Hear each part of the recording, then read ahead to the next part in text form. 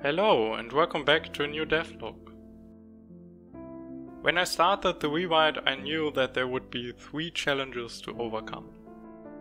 If I even fail one of these challenges, then the rewrite is basically over.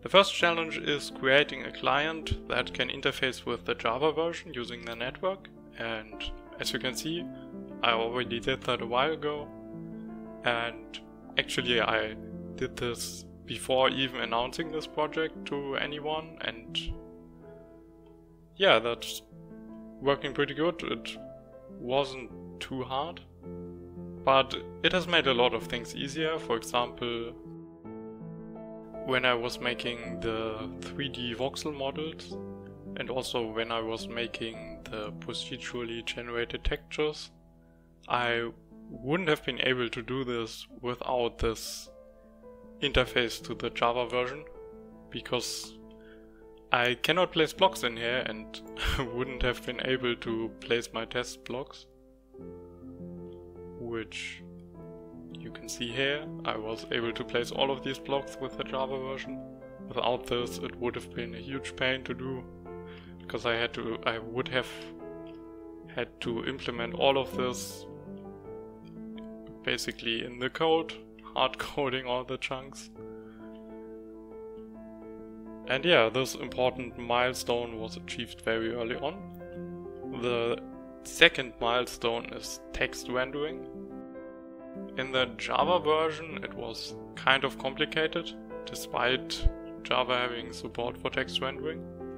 I used the Java standard library functions to render the text, and it was a big mess and really annoying to work with. And you may have noticed that this version doesn't display any text, not even the player names. So yeah, this is a big challenge that is still left to do, and text rendering is obviously important. I don't think I have to tell you that. And the third big challenge would be the GUI system. As you can see, there's also no menus yet, nothing, and that's also pretty important. And it is a big challenge for me because SIG doesn't have object orientation or inheritance, so it would mean that I would need to make vtables and all of this stuff myself, and might be a bit annoying. And also I would like to use the rewrite as an opportunity to basically rewrite parts of the GUI system, because I'm not too happy with the current version. It's a bit messy at the moment and sometimes a bit annoying to use, especially when it comes to automatically trying to lay out things. That always ends up in a huge mess in the Java version and comes with a ton of bugs as well, and several UI related bugs.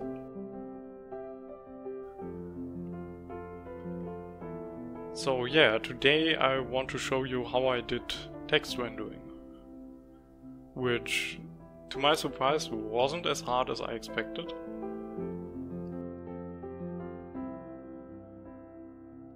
So when you search for text rendering, you will probably come across the old technique, just using a bitmap, putting all of it into a texture and just rendering things from the bitmap. That's a super easy approach, but it also cannot do anything. It's really annoying to get any further than maybe the ASCII characters. And I would like to have Unicode font rendering. That would be pretty cool to have. And the next thing you'll see in that regard is freetype, and freetype seems to be the go-to library for rendering text.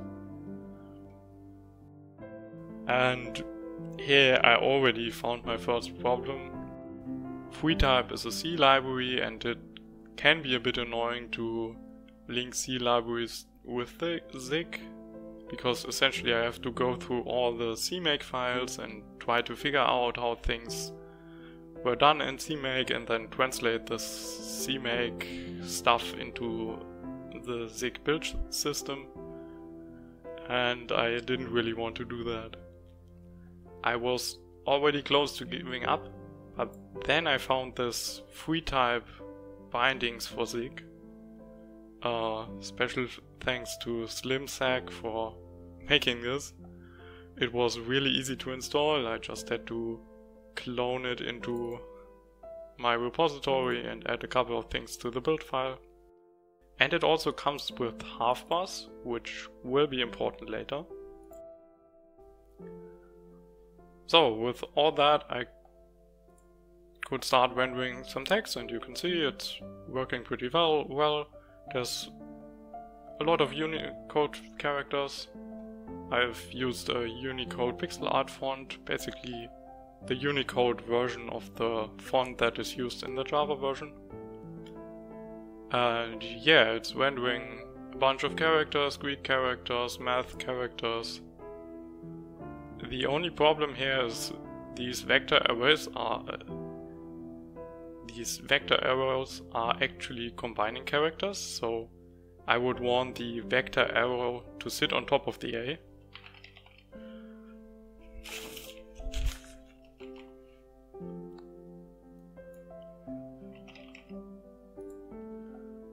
For example, to show you this in an actual text editor, here's how it should look, and it should not look like this.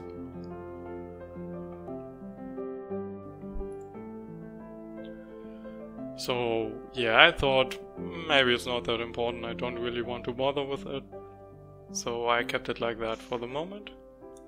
Instead I put my focus back to coloring text and some formatting stuff, which is kind of the main reason why I'm doing all of this manually, because most text rendering libraries probably don't have support for this, and I think this is pretty cool, so yeah, this is the thing I focus on. And after I got all of this done, I got back to thinking about how I could make these combining characters. And when you search for this, you may come across Harfbuzz, which is a text shaping library. Essentially, you give it a bunch of text and it tells you where to draw the glyphs. And the glyphs are still generated by FreeType. FreeType is only rendering the text from a font. So essentially I give FreeType a Unicode code point and it gives me back a bitmap of that glyph basically. And Harfbuzz takes a bunch of text and converts into position glyphs that I can then render using the bitmaps that I got from FreeType. It's honestly a bit complicated because why can't these be like a single library?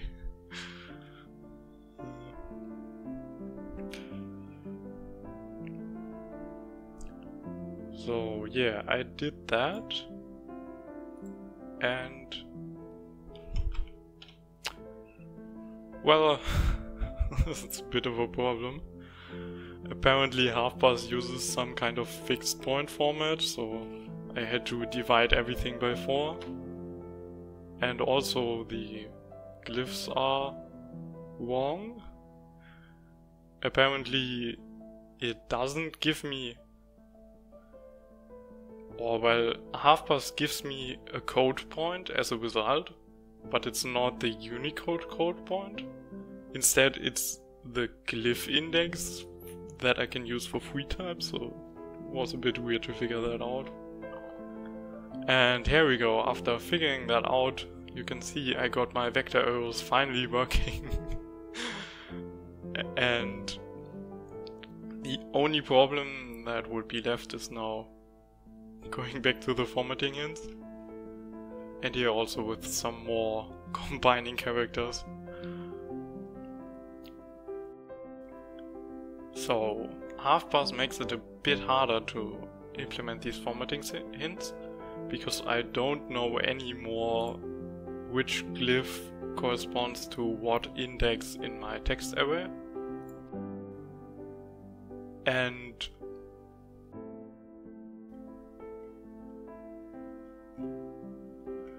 if we take a look at what I get from Harfbuzz, essentially I get some glyph positionings which I can use to position my glyphs, and which also tell me when I should step to the next character basically.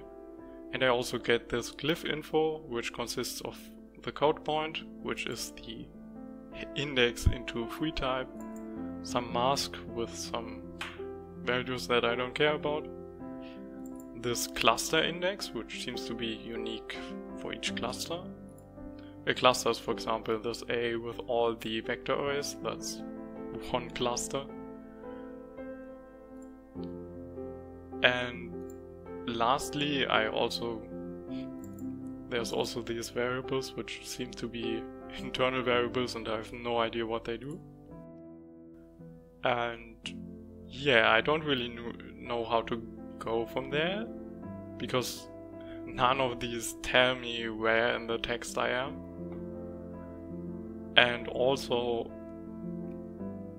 Harfbuzz may make multiple glyphs from a single character, so I cannot use the index in the glyph infos array as the index into my original text, because they have different lengths. So I looked around the Harfbuzz documentation, which I didn't really know what to look for. But in the clusters section, I finally found something. Apparently you can use the cluster index as an index into the text. And you can do stuff like coloring. So after figuring that out, it was relatively easy to implement the text.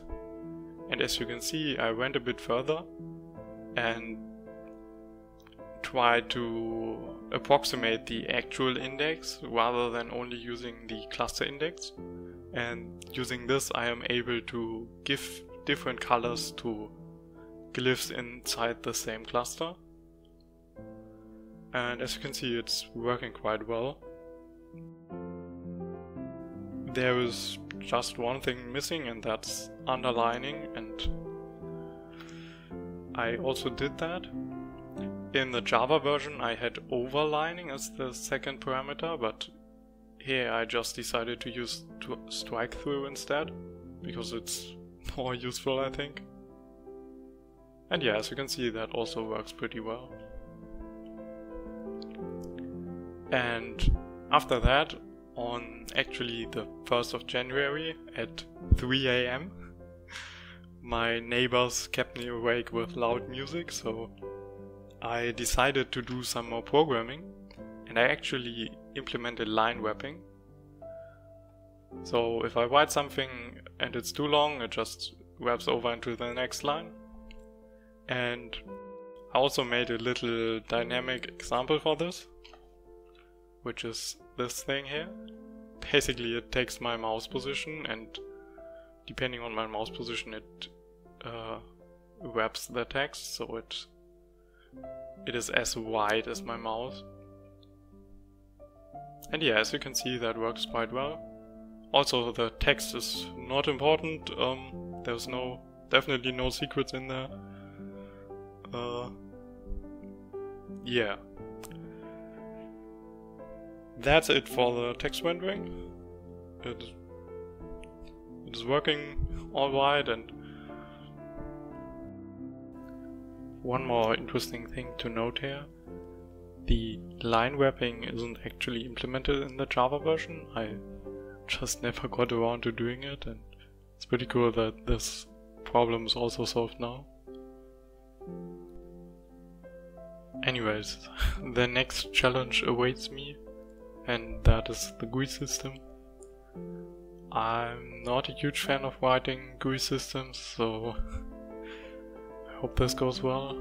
I might have a solution for this, but I cannot promise anything. And it would be really cool to have this problem out of the way. I would like to progress to the server side soon, or as soon as possible. And hopefully I can get some terrain generation work done. I'm really eager to get back to some terrain generation. I have a bunch of ideas, and there's also still this random number generator that I would like to implement. So yeah, I've got a lot of plans there. Anyways, that's all I have for you today. I think I made some good progress here on the rewrite. This is an important milestone to get. And yeah, hopefully once the GUI system is done, there will be a lot of progress. There is a ton of code that is related to the GUI system, and once that's done, the rewrite is basically almost done on the client side. There's only a few smaller rendering things missing and the music, but these shouldn't be too hard. Anyways, that's it for today. Goodbye.